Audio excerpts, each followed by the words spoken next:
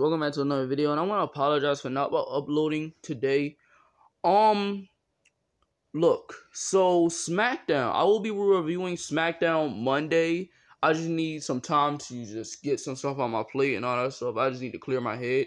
So these will be the two videos. So I will be doing another. I might be doing a SmackDown review today. You never know, but until then, you just gotta wait for a SmackDown review. It wasn't really that good, but spoiler alert. But I'm gonna tell you, but I'm gonna just show you what I'm not gonna lie, I'm just say the ending was good, but the show, the rest of the show, it's one match I left out. It's two topics that I wonder that I want to bring up. It's a match that I left out on my predictions, and a gimmick match that's the Fiend and Randy will be in tonight.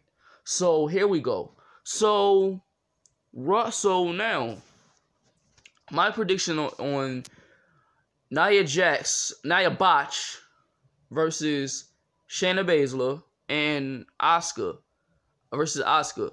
Now, this is the only two I am picking from this whole so Asuka's supposed to get a mystery partner. So it's not gonna be Lana because she was injured on last Monday. So I think it will be A, Charlotte, B, Dana Brooke, or freaking Mandy Rose. Or Kairi Sane, but most likely it's either going to be Charlotte or Dana or or Mandy Rose. I don't see it being a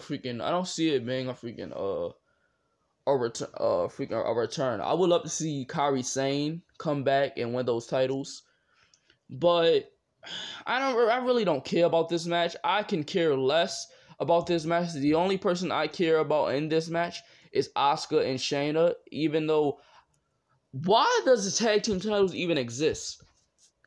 The tag team titles need to be burned to a crisp. They don't even know how to freaking build their women's. They don't even know how to build their women's division or their tag team division. Why is they putting in a tag team title for the women, even though it's not even a lot of tag teams? So that's stupid. But going on to this next topic. So the Fiend and Randy will be taking place in a Firefly Funhouse Inferno match.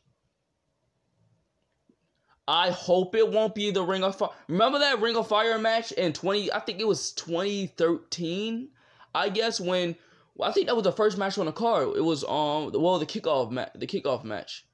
The match that kicked off SummerSlam, and it was Kane versus and then it got screwed up by it was stupid. It was just stupid.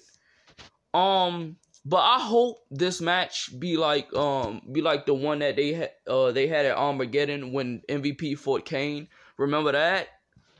I hope it be like that. I hope it just don't be no boring ass PG ass freaking Inferno match. So that's my thoughts on this whole situation. Give me y'all thoughts.